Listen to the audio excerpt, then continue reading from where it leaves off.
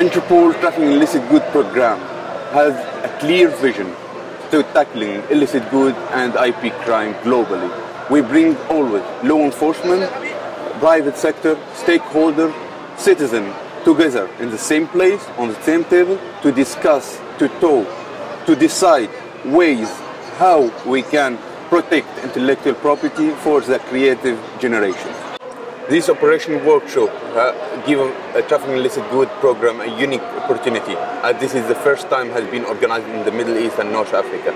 This support we got from Dubai Police Authority and Emirates EIPA Association give us a very big support to intervene in this region.